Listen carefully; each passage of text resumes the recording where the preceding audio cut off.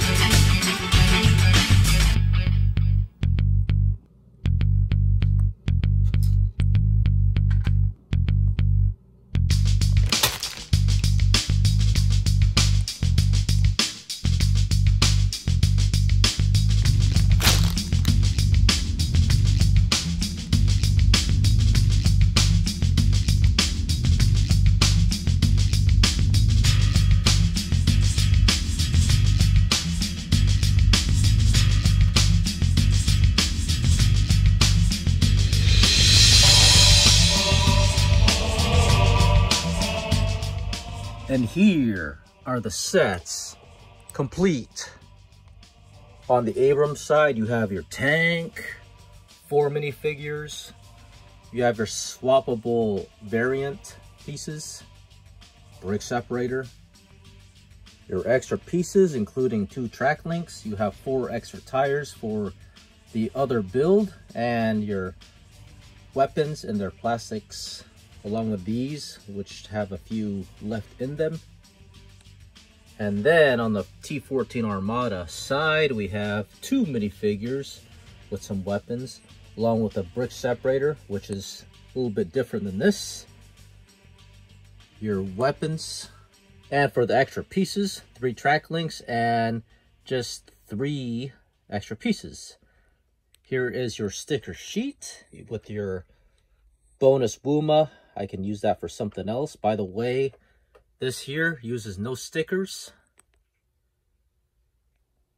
So before I review these separately, I just want to say, as for them together, these are bigger than my usual 135 scale. These are approximately, my opinion, is 132 scale. So I won't go any bigger than this size. These use pretty much the same printed minifigures. You can see the torso vest. So I guess these are your generic Woma modern soldiers. Anyways, we'll start the review on this side. Starting with the instruction book. Like I said, I just wish there was an illustration on the front for the artwork for this tank, but this is all you get. Instructions, easy to follow. Here are your minifigures, and on the back, there is printing, but no printing on the sides. This is quite a different color for the Armata tank, and you can see that there are stickers placed on here. They are clear back stickers. Some nice detailing on the back. You have some chains you can just remove if you want, and turn it around. You have lights in the front for your headlights. And I guess you have lights on the side for visibility so the enemy can see you probably. Right there, another light. By the way, this is not really accurate as far as the proportions go for the Armata tank, but you can pretty much tell what they're trying to do. This build is basically more for play than display because, you know, the functions I'll show you in a minute. On the front, this is the only printed piece. And also, too, you do have a couple hatches that are not able to open. The only thing that opens is this. With your functions, let's see if the turret can depress. Yes. And elevate. Yes. 360. Let's see. And something's getting stuck. Apparently not.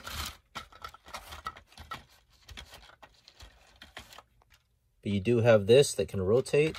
And see. Nope. Cannot go a 360 either. And you do have a hatch on the top of the turret, which T-14 Armatas are not supposed to have hatches on top of the turret. But this one does, for play value, I guess. You do have a machine gun on top. So let's take this off. And this whole thing's actually supposed to come off, but let's do it again.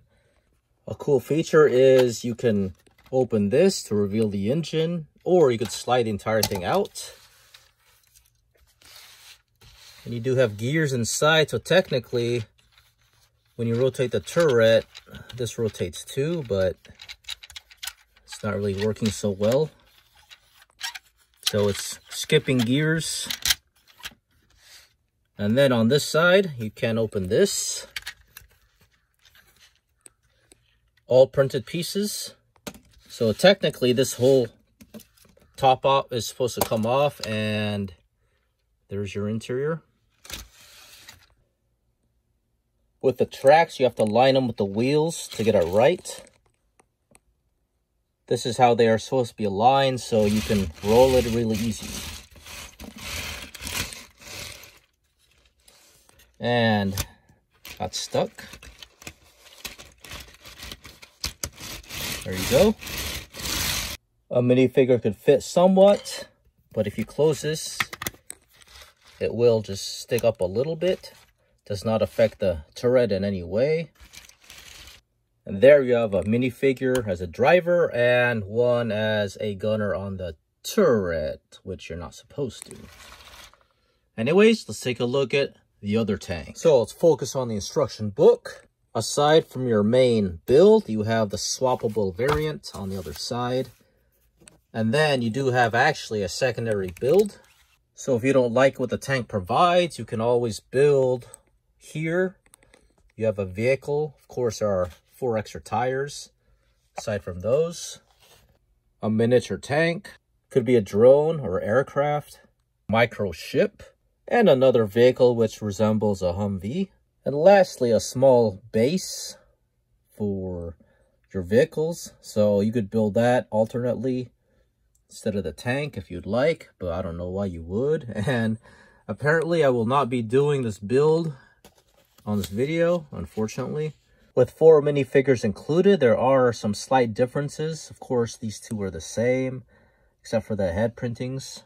And then you have the back of the minifigures. Here is default build of the tank, and it looks quite lovely. Has your urban camouflage and lots of armor and your mine plow in the front. Of course, you got the printed pieces as well. Not too many, but they're there. And on the turret, you have just lots of stuff.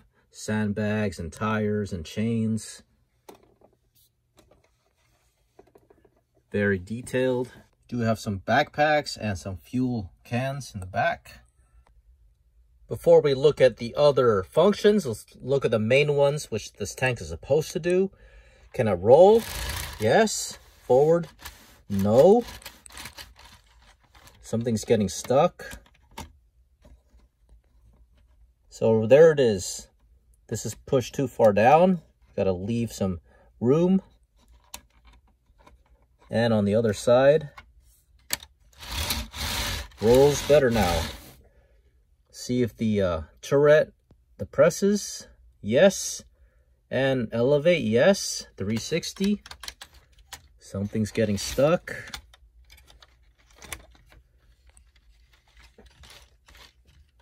So apparently not. So no 360 on this Abrams. On the top, you do have a couple weapons. Let's move this out of the way, and this does open, and I like the technique on this.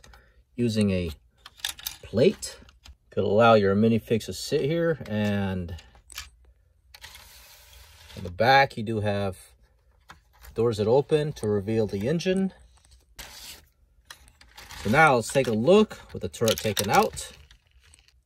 And one flaw with this tank is this piece doesn't stick so well on here.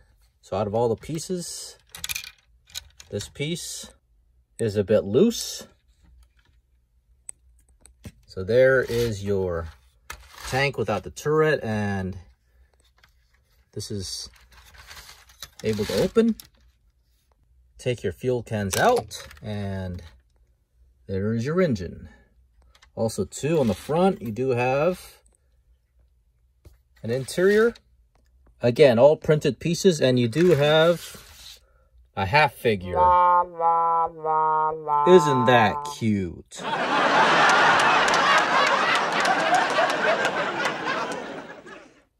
You can just take him off and put a regular minifig in, and he fits. Lastly, you can open these on each side. So not all the way, because these fence pieces get stuck. So now we will take all these pieces off and look at the tank bare.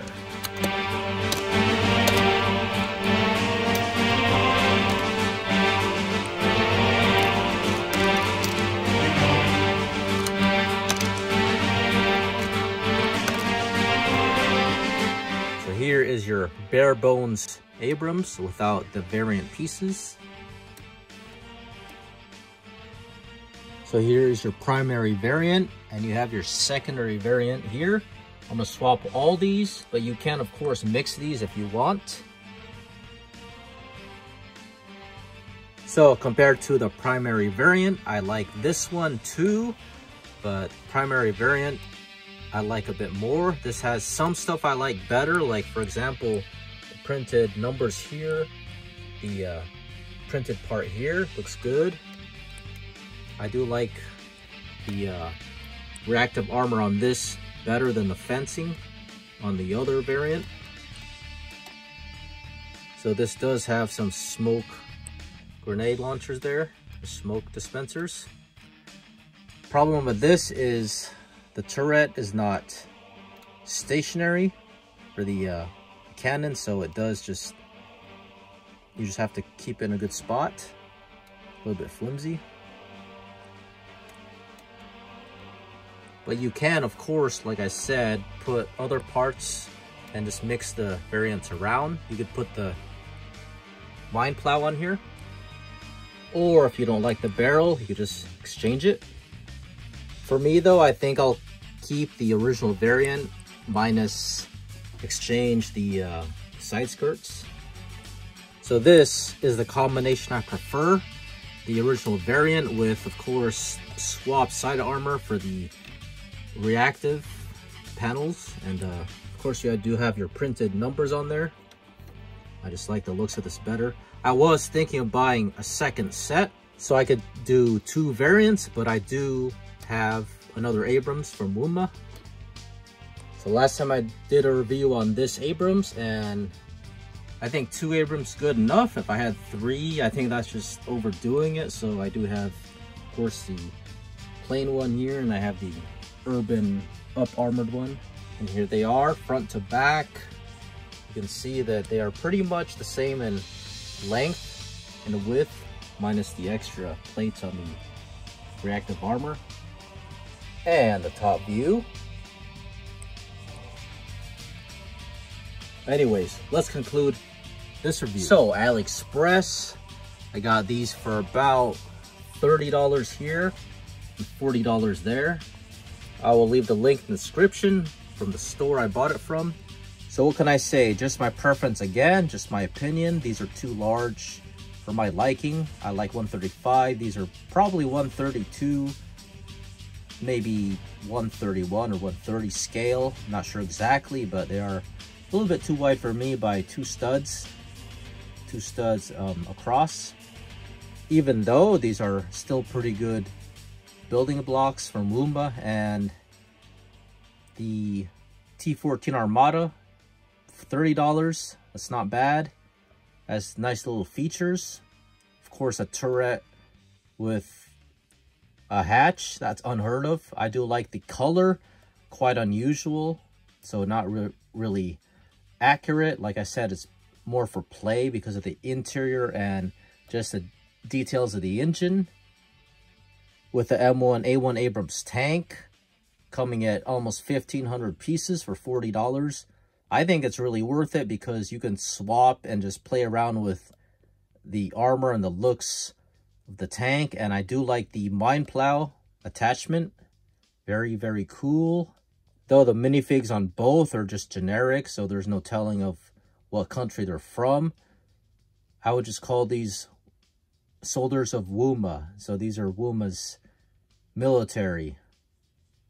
Anyways, that's all I gotta say about this review. Link in the description. It's Brickhead Boy. Thanks for watching.